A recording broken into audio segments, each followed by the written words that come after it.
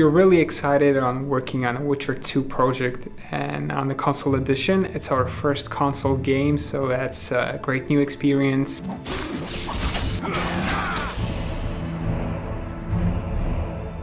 It's a great place to have an event for a game like this, just because it's the kind of the setting of the game. The gardens outside look a lot like textures from The Witcher 2, actually, which is quite impressive. But the castle is really in line of The Witcher, the feeling that the game gives. I'm not gonna lie, they've been handing out umbrellas, and when no one else was around, I was pretending it was a sword. We're most excited about creating new adventures. About 4 hours of gameplay will be delivered to The Witcher, to the previous version of the game.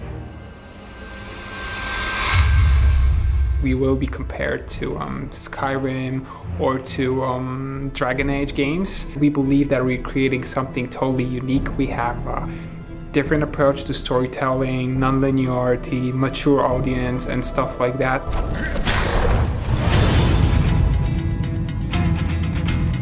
It's quite classy. It's the home of Anne Boleyn. I'm looking forward to the tour, because I understand Anne Boleyn's ghost actually haunts this castle. Tour is meant to take us down to the dungeons, which sounds terrifying.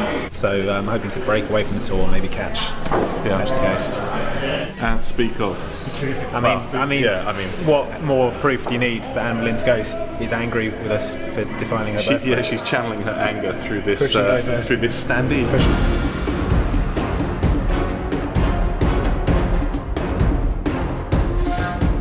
The castle and all the buildings around are superb. I feel like they're taken from Fable, let's say. For me as a level artist, it's a really great experience and a beautiful place.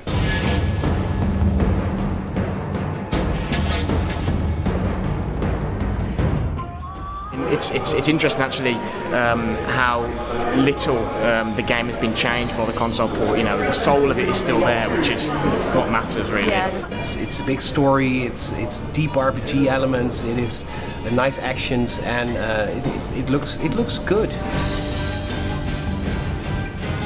If you hadn't been told that it was a PC game, I mean, the controls are really intuitive, and the menu system's really easy to navigate. You wouldn't have thought it was a PC game. They've obviously done quite a lot of work to make it accessible for a console. So, I mean, I've had a great time with it so far. I think it's just a really great title that console fans are really going to enjoy.